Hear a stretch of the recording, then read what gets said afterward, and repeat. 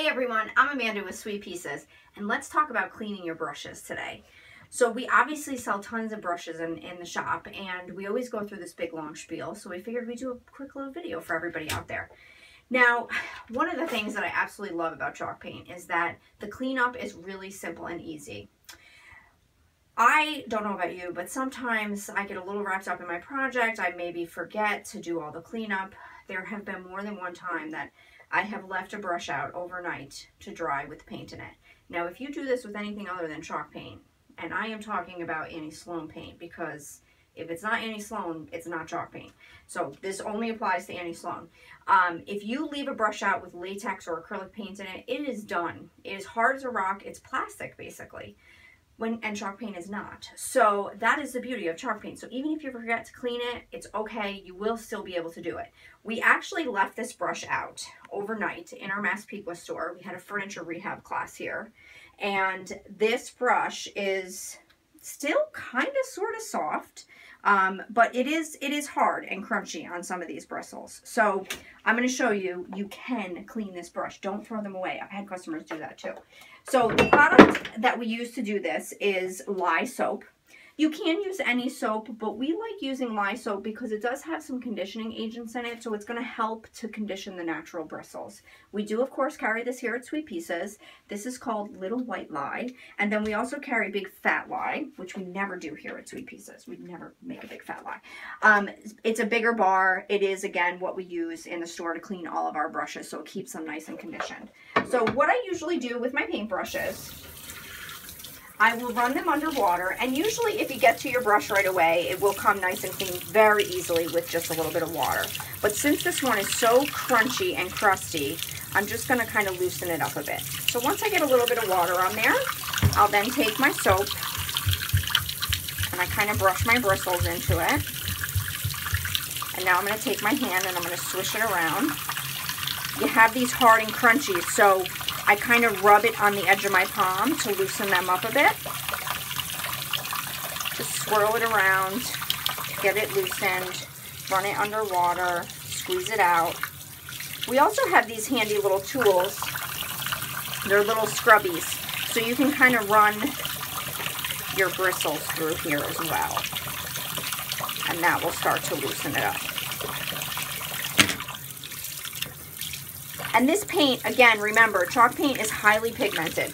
It's made with real pigments, so very, very high quality ingredients. And that does mean sometimes that these darker colors are a little bit harder to come clean. Not harder, but it just takes a few more runs under the water. Definitely not harder than cleaning up latex paint.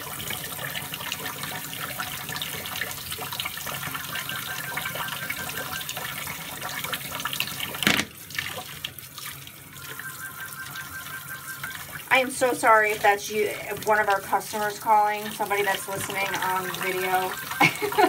I will call you right back.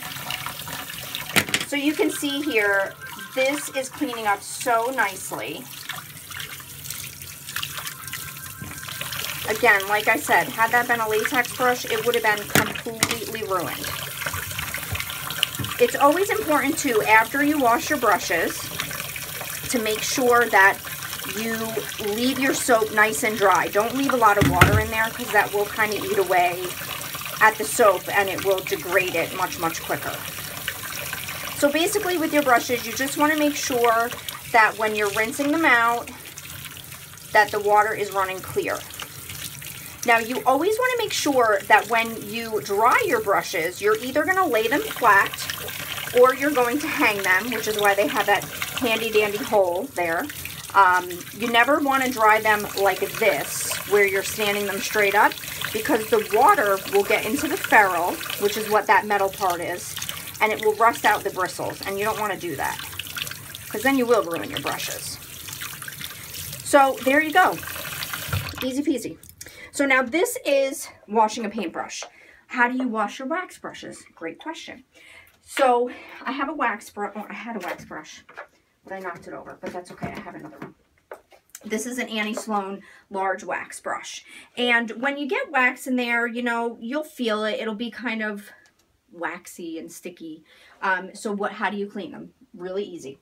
I turn the water on. First, I actually, before I put them under the soap and water, I will take a paper towel and kind of take out as much wax as I possibly can, which I've already done. These were, again, out on the floor overnight. So wipe away as much wax as you can, then put them under hot water for about 20 seconds. I just kind of let them get heated up. Let the bristles get wet. And then, again, you're going to take your lye soap. This is what we use to clean our wax brushes. Swirl it around in there. You'll do the same thing that you did with your paint brushes. Squeeze it out. And with your wax brushes, you'll probably have to do that little process I did there maybe 2 or 3 times. But you'll know, because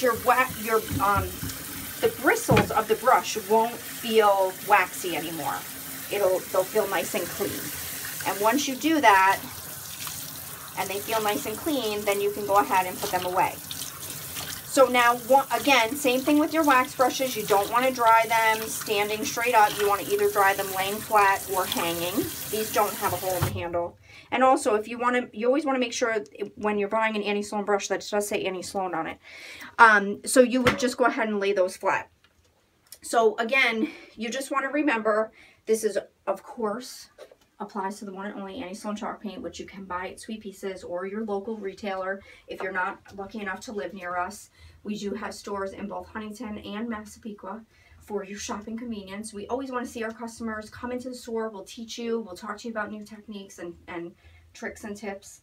And of course, we always get the question, can you paint with a wet brush? You can absolutely paint with a wet brush, so it doesn't have to be totally dry.